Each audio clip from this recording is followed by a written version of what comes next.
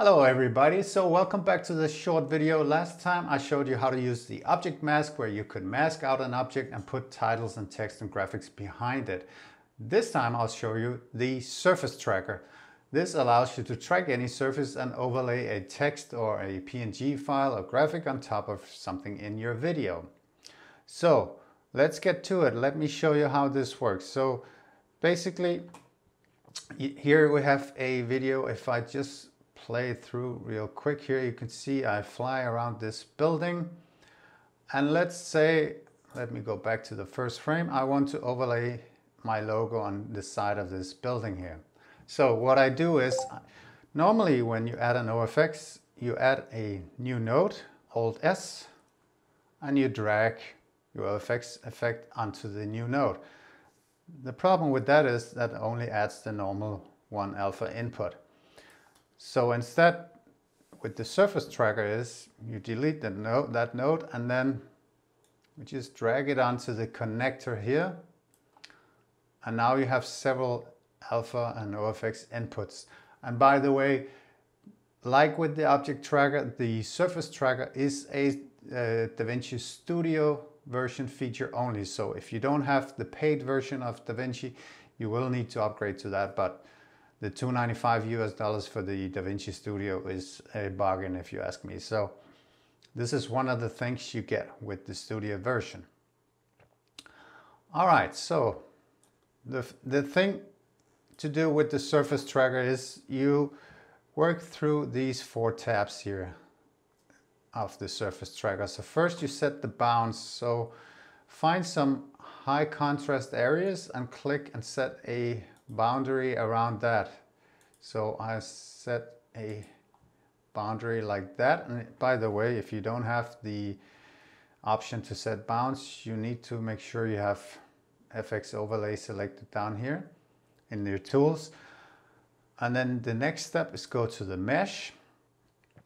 And in general, I always leave it at default, but if you want to, you can add the amount of points and the spacing, and you can click here and add more points to your mesh if you want to go back, and if your first result didn't get you what you wanted, you can go back and tweak it a bit here. Okay, so after that we want to track it. So we go to the third tab up here, we go to track, and I always use the better quality. Obviously it's better, it takes a longer time, but it's well worth the wait. So choose that is my recommendation. Now we're on the first frame here, so we just need to track forward, but if you're in the middle of your image or your video, you can click forward and backwards here, but we're just gonna track forward and let Davinci do its thing. Okay, so now it's done, and you can see down here in the keyframes area that Davinci created frames just about every frame.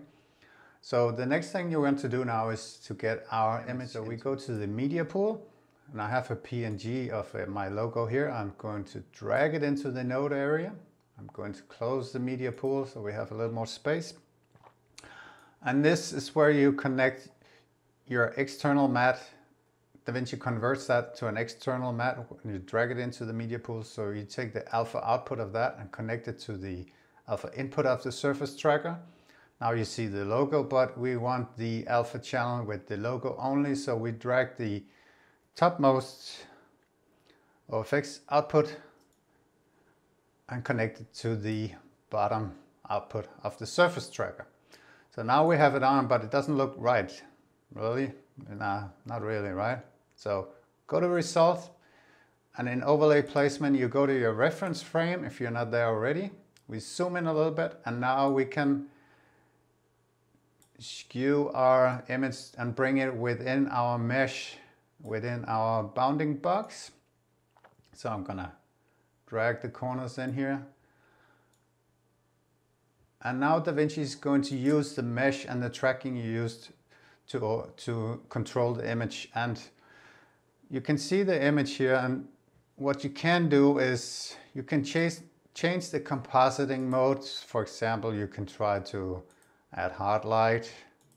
You can test these out. Soft light is a bit too soft, but let's say hard light. And if I zoom in a little bit, I can change the opacity.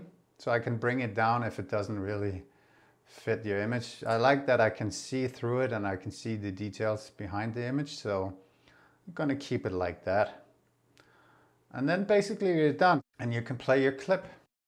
And that's it. That's our super short tutorial on the Davinci Resolve's surface tracker. I hope you liked this video and would consider showing us some love. Hit that like button, maybe subscribe to the channel. And if you have anything else you would like us to go over, leave a comment below and we'll be happy to check it out. So enjoy and have a great day.